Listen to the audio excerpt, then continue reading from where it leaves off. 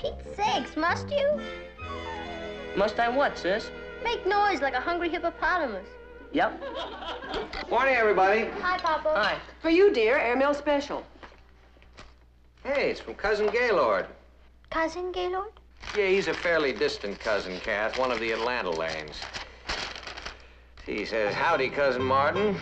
We all as fine as wine. Hope you all are the same. Me and Sissy are busy... That's Cousin Gaylord's wife. Me and Sissy are busy on boll weevils at the store, but glory be, things are booming. Well, isn't that nice? Which brings me to the reason for writing. Our little gal Betsy is coming home from boarding school on vacation, and her mommy and me are just too darn rushed at the store to look after her proper. So I was hoping you could put her up for a couple of weeks. Why, of course, we'd love to have her. Oh, Natalie, you have enough to handle around here as it is. Oh, I don't mind the extra work. It's only for a couple of weeks. Now, this is a big house, Nat, and you have practically no help. So much as I'd like to have Cousin Betsy come, I'm afraid I'm going to have to say thank you, but no thank you. I'll get it.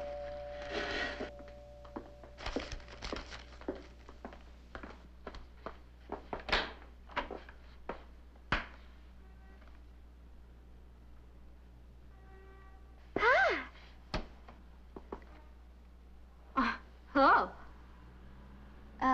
May I help you? You must be Cousin Patty. Cousin Patty? Uh-huh. I'm Daddy Gaylord's little gal, Betsy. Hi. Hi.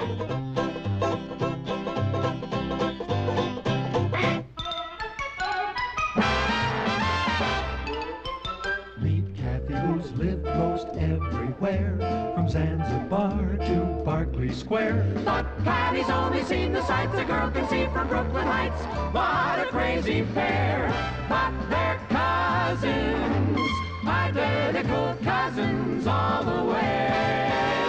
One pair of matching bookends, different as night and day. Where Cathy adores a minuet, the ballet russe, and crepe Suzette. Our Patty loves to rock and roll, a hot dog makes her lose control. What a wild duet, still they're cousins, identical cousins, and you find they laugh alike, They walk alike, at times they even talk alike. You can lose your mind when cousins are two of a kind.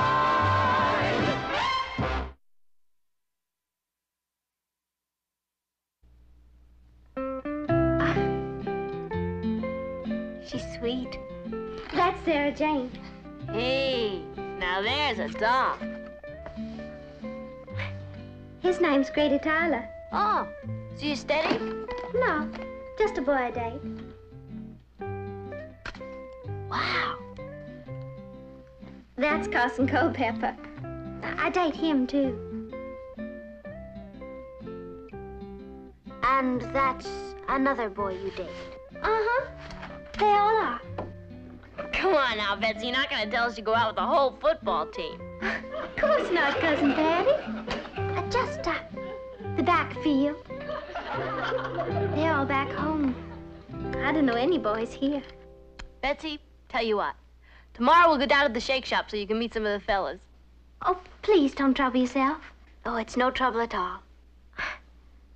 You're both so sweet. But honest, back home I'm happy just to sit and read a good book. When do you find the time?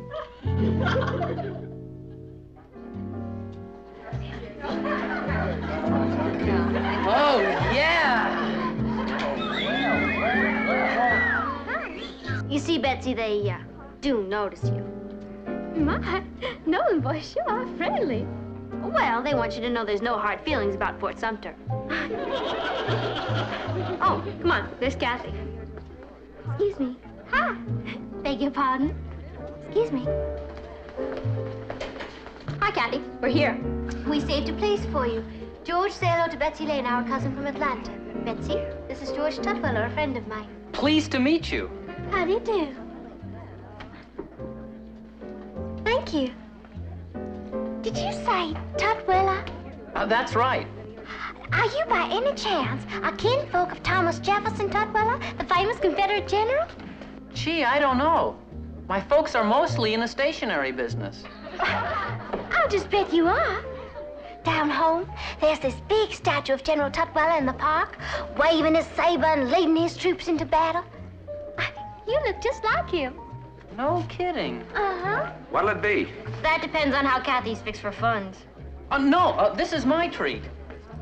Well, thank you kindly, Mr. Tutwiler. Call me George. George. I'll have a chocolate sundae with sprinkles. What about you, Betsy? Oh, I'll just have a little root beer. 1 root beer. Oh, make it a small one here. When I meet somebody fascinating, I just get too excited to eat. No kidding. I hope we're not interrupting anything, Cathy. No. George was just going over a poem he's reading to the literary club. A poem? Really? I just adore poetry. No kidding. Uh-huh. George was reading some of Shakespeare's verse. Oh, I'd love to hear it, Mr. Tutwiler. Call me General. I mean George. George.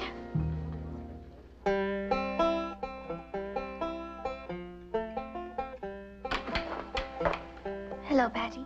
Hi, Cat. What are you doing home? I thought you had a date with George Tutwiler. He called to say he couldn't make it. Oh, that's too bad.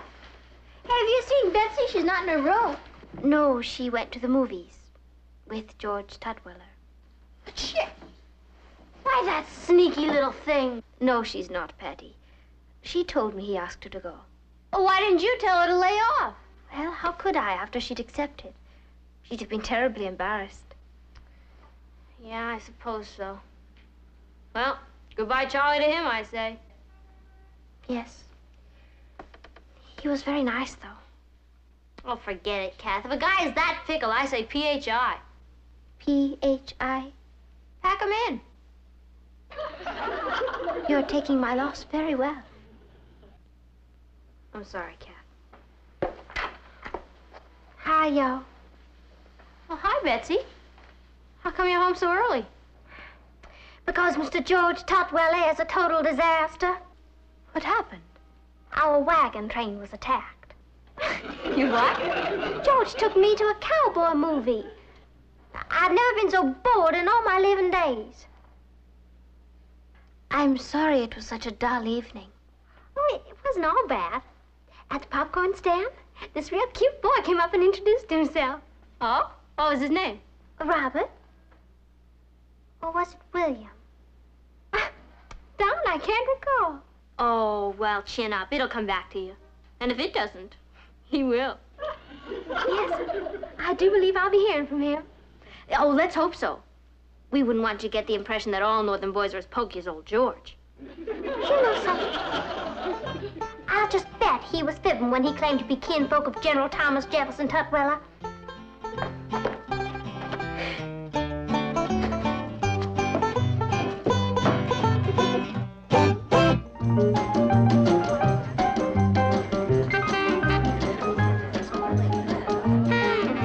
Come on, Kath, let's park. Hey, too bad Betsy couldn't come tonight. The place is really swinging. Patty, Betsy is here. Look. Yep, that's our Betsy. I wonder who she's with. Perhaps it's that real cute boy whose name she couldn't remember. It's Richard! Why, that Confederate Cleopatra! Patty, you can't make a scene here. Well, how dare she date Richard? He's mine! Well, Betsy doesn't know that. Obviously, Richard hasn't told her. Where do I get my hands on him? Why bother? I say goodbye, Charlie, to him. What? Well, if a man is that fickle, forget him. I say P.H.I. That cute boy I met took me to the pictures. Turns out his name's Richard Harrison. You don't say. Then maybe you'd like to have this for your collection. Why, it's Richard. Patty, you're the living end. Love, Richard. Oh, Patty, I had no idea. No. I'm sure Richard was too busy to bring it up. What What a wicked boy. I could sink right through the floor. Forget it. You can't help being irresistible. We'll make like it never happened. Patty, you're such a wonderful person. Yeah. I hope we don't run out of boys before you leave. Richard was right about one thing. You are the living end. Good night, Betsy.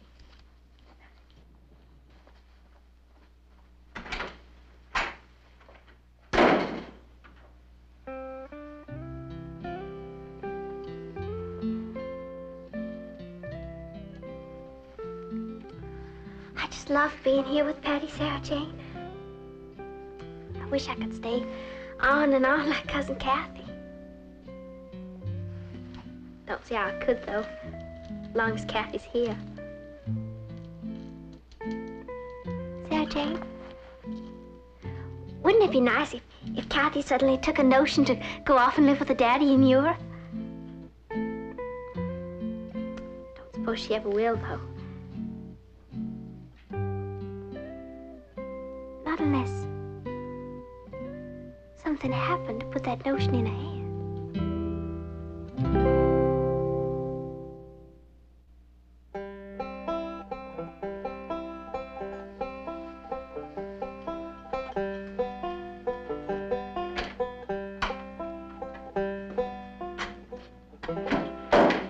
Cousin Cathy, could you help me take up the hem of this dress? Oh, certainly. I was just finishing a letter to my father. Oh. Where's your daddy now? In Rome. Next week, India. My, I bet you miss him a lot, hmm? Terribly. That's why I write such long letters. Don't you ever get to see him? Oh, on his vacations. We have marvelous times. But then there's always the day when we have to say goodbye again. That must be just awful. Patty and Aunt Natalie and Uncle Martin and Ross make it a lot easier. My, they're real folks. They certainly do make a person feel welcome. Yes, they're pretty special. Indeed they are. I mean, no matter how long you live here, Cousin Cathy, I'll bet they'll never let you feel you're in the way. In the way? Oh, but you're not. You're family. Oh, and you and Patty get on so well. Yes, we do. My, that's wonderful. You know, I recall once when my mama invited her sister to come and live with us. After a while, Mama couldn't wait for Andy to get up and go. Her own sister. Well, perhaps Patty and I are lucky that we're only first cousins. Shall we have a look at that dress? Yeah.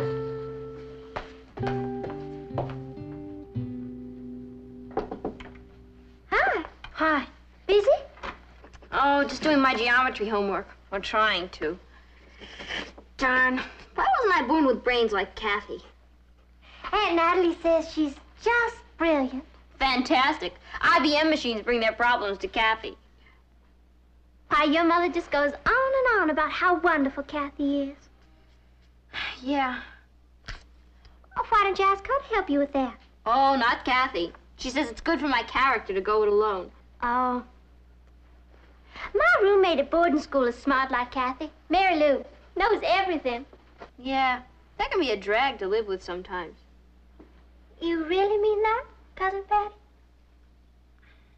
Oh, don't breathe a word of this to anybody. But as much as I adore and worship Cathy. Yes. Well, sometimes when she comes on like Albert Einstein. I won't say a word. That's just how I feel about Mary Lou sometimes. Aren't we awful?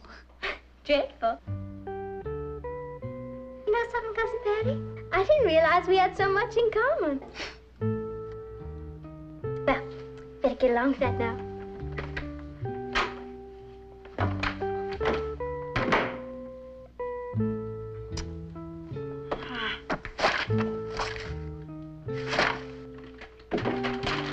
Hello, Patty. Hi, Kath. What's the square root of 17? Figure it out. Thanks a lot. I haven't got time. Oh? What's your hurry? I'm taking Betsy to that dance at the Y tonight. You want to come with us? No, thank you. I think I'll stay in and wash my hair. Well, as long as you're staying in, would you copy out the last few equations for me? I will, if you insist. But I really think you ought to do it yourself, Patty. Excuse me. I forgot what a high-minded character I live with. What? Well, it's not as if I asked you to help me cheat on an exam or something. Patty, what's gotten into you? Nothing. It's just I hate this assignment so. All right. I'll finish it for you. No, I'll do it. Well, why don't you come with us, Kath? The place will be bulging with boys. Indeed. All baying after you and Betsy. Cathy, you can have any boy you want. You just don't try. You have to pour on a little flattery. I know. But when I do, I sound like such a ninny. Oh. Is that how I sound to you? Like a ninny? I didn't mean that. Well, you practically said so. I didn't. But you do think so. All right. If you want the truth, I suppose there are times when you do. Cathy. Oh, don't be upset. I'm sure there are times when you find me a long-haired drag. I never said that. Let's face it, Patty, we're really very different people. Yeah, but we get along great. Don't you ever get tired of having me around all the time? Intruding? Intruding? Cathy, whatever put such an idea in your head? I don't know. Perhaps it was something that Betsy said the other day. What did she say? That I was lucky to be living with a family that never made me feel I was in the way. In the way? You? You know, the other night, little old cousin Betsy somehow got me to admit that, well, that I get edgy when you're being brilliant at school. And I found myself telling her that I resented your being so popular with boys. Cathy, do you think our cousin is up to something? I don't know. Sure sounds like she's trying to make trouble between us. But why on earth should she? I can't imagine. Something spooky is going on around here. Patty, Betsy is a very sweet girl. Oh, bless her. Butter would melt in her pretty little mouth. Let's not be unkind. No. I'll just have a little old root beer. Oh, make it a small one. Here. When I meet somebody fascinating, Mr. Tutwiler, I just get too excited to eat. And then she went after Richard the chicken-minded. I'm gonna find out what she's up to. Oh. By out-sneaking her.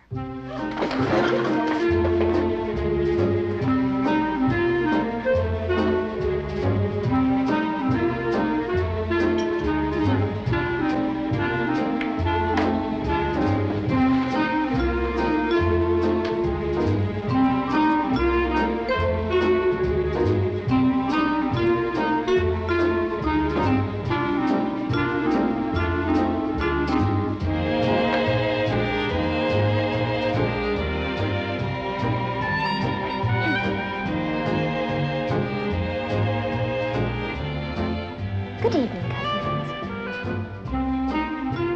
evening, Cousin Betsy.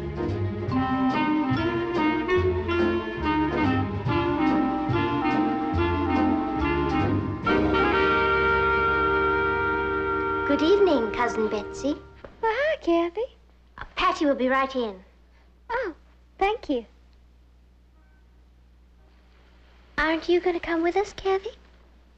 No, I never have much fun at dances.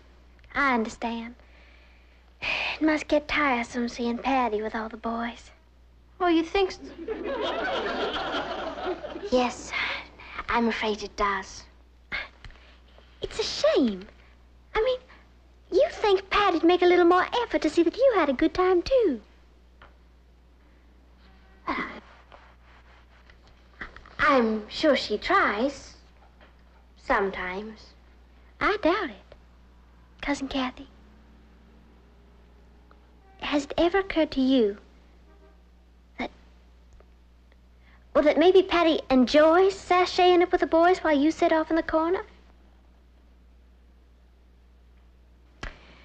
Cousin Betsy. Oh, Betsy, here's that pin you wanted to borrow. Cathy.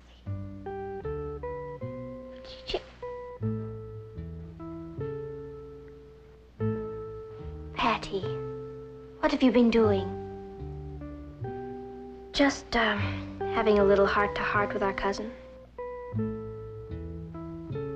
Isn't that right, Betsy?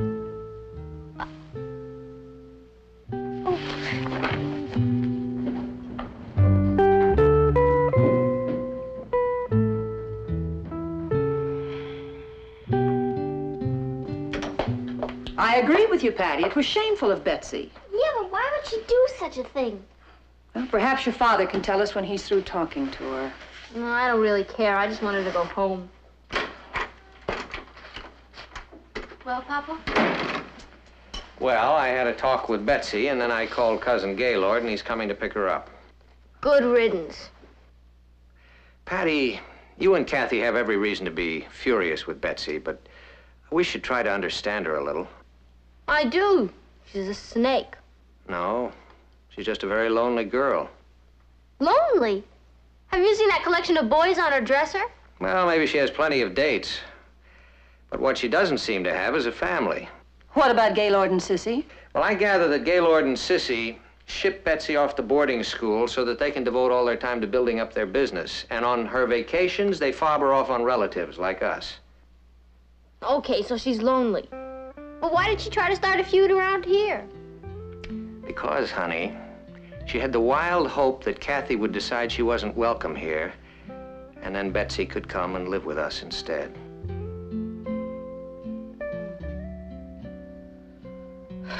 Boy, she must have been desperate. She must feel terrible about this. Okay. I'll go tell Cathy we don't hate Betsy anymore. I think somebody ought to have a talk with Cousin Gaylord. Somebody did. That's why he'll be here on the next plane.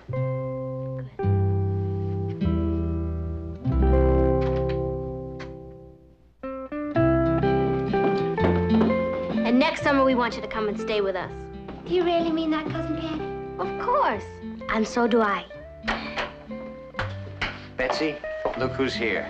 Daddy! Howdy, honey. I didn't know you were coming. I know you didn't, honey, but aren't you glad? Yes. Howdy, Cousin Natalie. Hello, Gaylord. Daddy, I'd like you to meet Cousin Patty. Hi. And Cathy and Rose. Howdy, y'all. Hey, they all talk like that. Betsy. Oh, honey, I'm so glad to see you. You came too. Of course I did, honey. Howdy, everybody. I'm just thrilled, but it didn't need both of you to come to fetch me home. We're not going home just yet, gal. Daddy booked us into a hotel here, honey, for a whole week. Right, us country cousins gonna see the big town. Golly. Yes, sir. Me and your mommy got a heap of catching up to do. Daddy decided, honey. You're transferring to the high school back home so we can get acquainted with you. You hear that? But, Daddy, who's going to take care of the store? Hang the store. I want to enjoy my pretty daughter's company before some smart young fella starts keeping it with her. Come along, gal. I'm mighty grateful to you folks. I'll drive you to the hotel. Thank you, Rose. Thank you. Bye now. And thank you all for being so wonderful. I'll be seeing you. Thank you very much. Bye, y'all. Bye. You all come back. Here?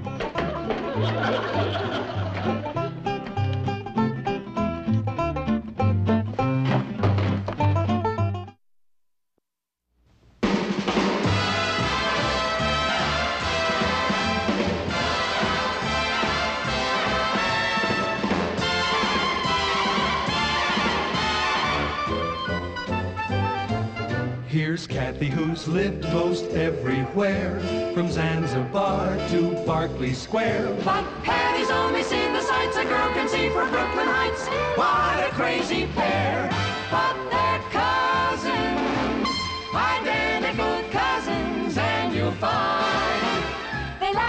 they walk alike, at times they even talk alike.